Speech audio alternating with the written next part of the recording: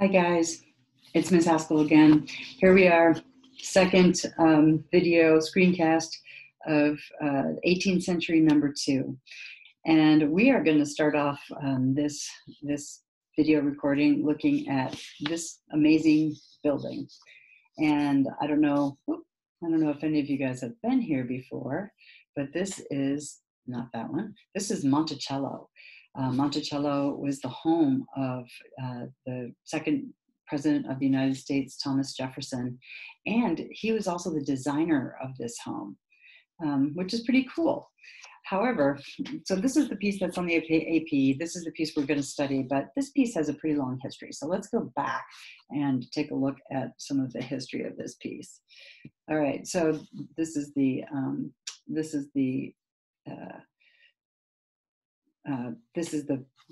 one I had before. Sorry, I'm stumbling a little bit.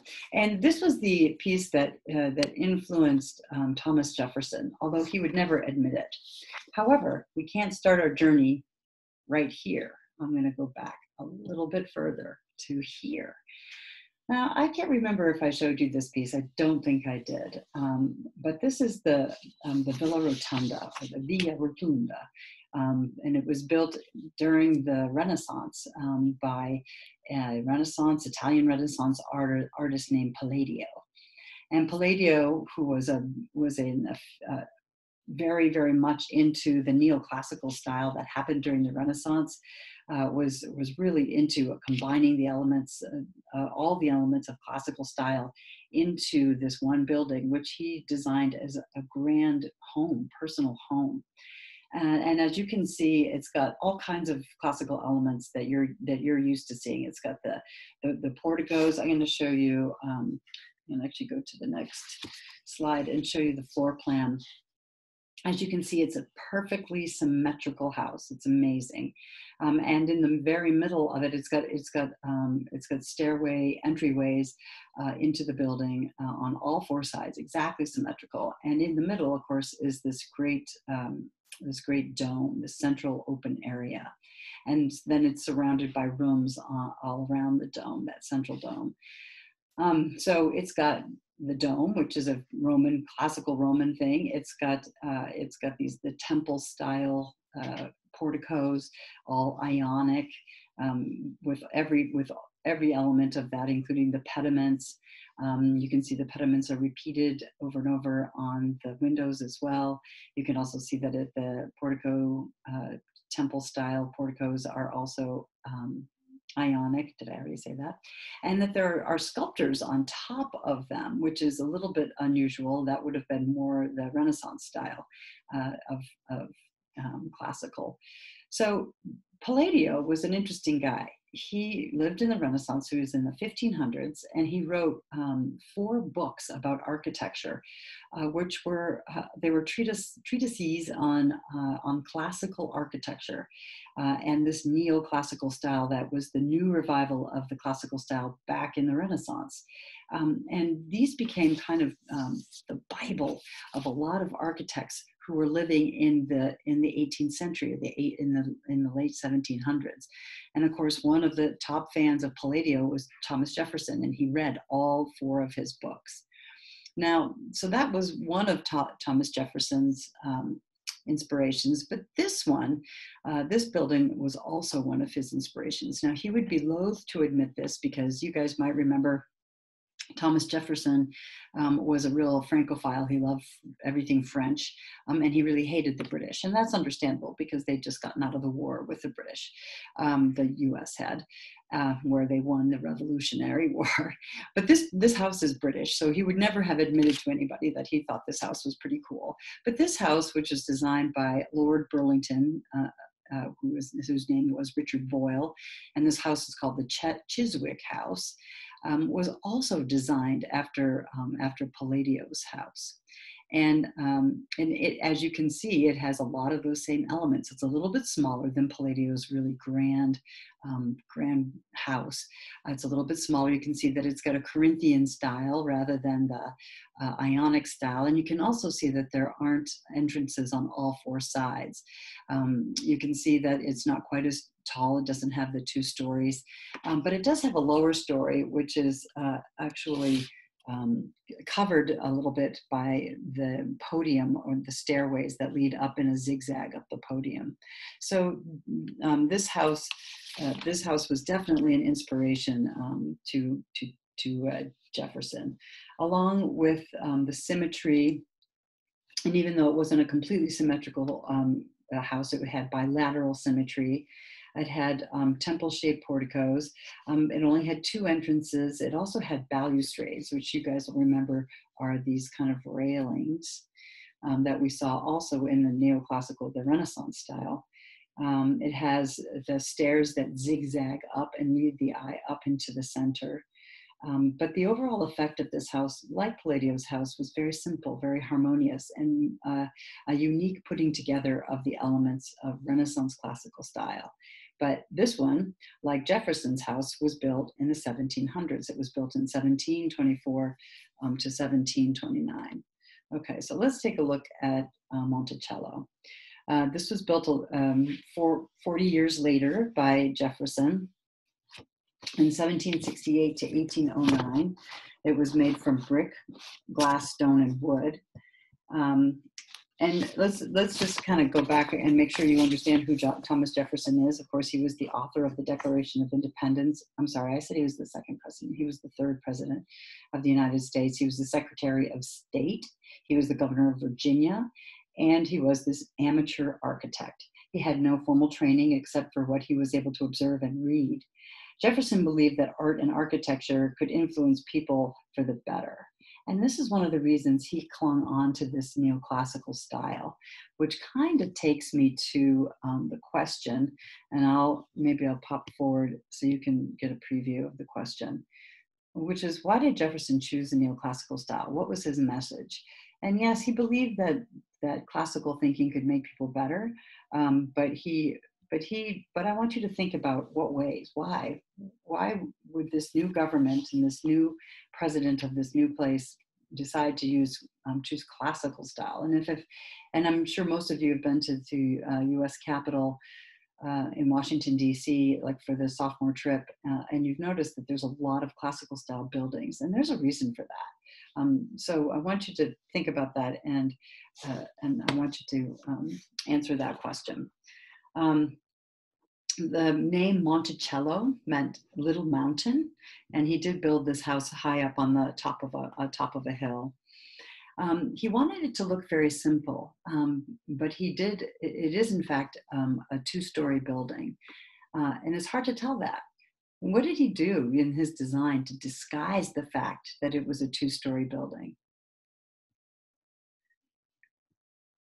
Can you see where the 2nd story is? So as you can see, it's not a super grand building. You can see some people here that tell you the scale is livable. It's not a huge mansion. But if you've guessed that the 2nd story is up here, you're correct. And this balustrade that runs right across the top of the entablature here kind of hides the 2nd story, which is up here, which is kind of interesting. The facade has actually, I'm asking you to tell me the different, did I ask you that? Let me look. All right, pump through. No, it didn't ask that. So let's go back. We'll talk about that. So the elements of classical style, obviously the temple styled portico with the Doric, you can even see the triglyphs and the metapiece all the way along the entablature and the Doric columns. You can see the balustrade, which is a neoclassical Renaissance piece. You can see the dome, of course. You can see pedimental style toppings on the door and some arches as well. But there's also some elements to it that aren't traditionally classical, and some of it, reflects the roots of it being an American building, a truly American building. So I want you to stop and let me know what you think is really super American about this. And while you stop and do this, I'm going to keep going. And I want to just show you some other pictures. This is Jefferson. Here's the question. Here's the layout. Here's the floor plan for Monticello. And as you can see, it isn't perfectly symmetrical like either the Chiswick house and definitely not Palladio's grand house. But it's roughly symmetrical. The thing that makes it not symmetrical, more or less, is the fact that the entryways are different from each other. But both of them have stairways that lead you up to the podium of the house. And here's a couple more shots of the house as it is set on its property. Actually, I'm going to go back here. Yeah. Oh, this is the plan of the Chiswick house. Aha. No wonder this didn't look right. Okay, so that's the Chiswick house. This is Monticello. This is Monticello. And this is Monticello. So the southwest portico, this is the dome right here on this. So early democracy. Think about why the classical style. Why would Jefferson have chosen it? Here's the interior of the building. And this. I'm going to show you this one too really quickly. And this is the Virginia State Capitol building, which has been destroyed by fire. But this was also designed by Jefferson. And as you can see, he very much liked this, the neoclassical style. Okay. We're going to scoot past a couple of other pieces. This is the Panthéon, which was a building in France in this time. And this is a British garden. And actually, gardens became a big piece of art, a big way of showing people's style, especially people of money. Okay, we're going to pause here, and we're going to talk about this painting. This painting is called The Oath of the Horatii. It was created by Thomas Jefferson. Sorry, it was created by Jacques-Louis David. So we're in France now. My bad. All right, it was made in 1784. So we've actually gone scooting 20 more years down through the century. This century doesn't have a ton of art that we're going to be looking at. And this is how in France. Remember that the French Revolution, which happened right at the turn of the last century, was the absolute death knell of the Rococo period. Artists returned to a much more serious style, which looked towards classicism for its model, and it is interesting to note how this is often the way it is, that art gets extremely fancy, and then it gets simpler. It goes back to going back to its roots of simplicity. David did work for the King of France, and he was kind of a prodigy. He's still strongly identified, however, as the artist of the French Revolution. He was trained in the classical way, and in 1781, at the age of 33, he received great critical acclaim for an earlier painting that he had exhibited at the Paris Salon that I had mentioned to you last time. Then in 1785, he painted this very large painting. It is actually 14 feet by over 10 feet tall. It's very big. It's called The Oath of the Horatii. And he painted that in 1785, 4 years before the French Revolution, which is interesting. He painted it in Rome so that he could be close to the source of his inspiration. So now let's take a look at the content for a minute. In this painting, there are the three brothers, the Horatii, who are swearing to fight to the death for their city. which is Rome, to their father. So you can see the Horatii there on the left, all and their father holding their own swords up to them, and they're pledging allegiance to Rome in this very, very romantic way. And then on the other side of the painting are their other families. This would be their sisters and their wives and their children.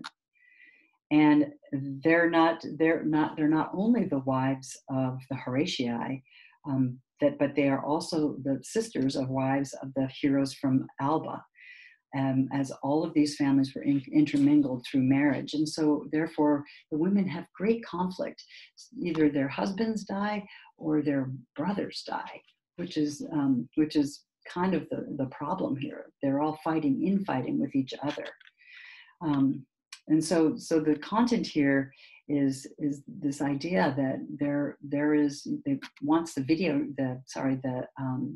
viewer to have compassion for both sides. Yes, we want to root for the Horatii, but we also feel bad for these guys, because either way they lose their brothers or they lose their husbands.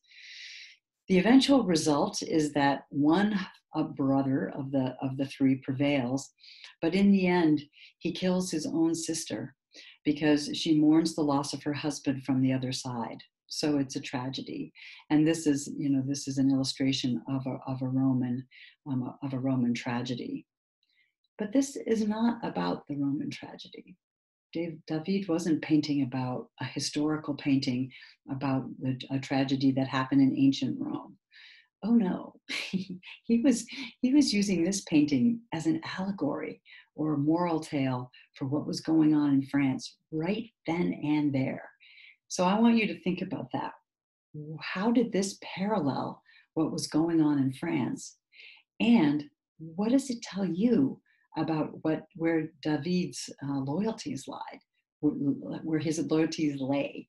Who did he think should win? Who did he feel should prevail? And was there ever going to be a situation where all could win, or would everybody lose? So remember, he's painting for the king. And so was this a painting loyal to the king? That's the question. Okay. So now that I've set you the question, and I want you to think about that and record it in VoiceThread, I want to talk a little bit about the layout of it. Of course, the content is very classical, and that's why I took out that as one of the classical things you could notice. But I want you to think about everything. I want you to think about the way that people are depicted in the setting and the painting style. What's the painting style like? And is one painting style more classical than another painting style? And how and why? So I want you to think about all of that. And how about the way that the people are shown? Or in what way are they classical? So I definitely want you to think about all of this and write this down in VoiceThread. Were the colors that he used classical? What's classical about them? Yeah. So there's a lot to think about. Maybe we'll talk about this one more in class. Right. Another very famous painting here it is. This is, I'm sorry, I took a picture of this. It's very crowded in front of it. This is a picture that I took of it in front of the Louvre, so you can see how big it is. And here are the sisters. Oh, and the brothers. And your question. Okay. I'm going to pause here at this painting also by David. So after the French Revolution, in which the royalty lost and off with their heads, the political group, the Jacobins, took power, and they took power in France. And David was the minister for propaganda for that party, for the Jacobin party. And they commissioned the portrait of one of their leaders, whose name was Marat, M-A-R-A-T, who had been murdered in his tub a few years earlier. So it's actually not an idealized image of Marat, but it's actually a picture of him after he was murdered. So it was after he had kind of sacrificed himself. It's interesting that he's sitting in his tub like this and working like on a makeshift desk. And I guess apparently he had to take medicinal baths for a skin disease. But he's young and he's shown as very young and healthy and ideal, although dead. And you can see how, because there's a knife wound in his chest. And I want you to think about the style here. Yes, it's classical in some ways, but do you see quite a lot of tenebrism? And maybe does Marat remind you a little bit of Christ after he's come down from the cross? Maybe like a Pietà. Yeah, he's trying to help us think of all of those things. Okay, so I'm going to end this recording here. This is part 1, and I'll do the part 2. I'll do part 2. I'll do the last couple pieces in this class's lecture. And I'm going to stop this.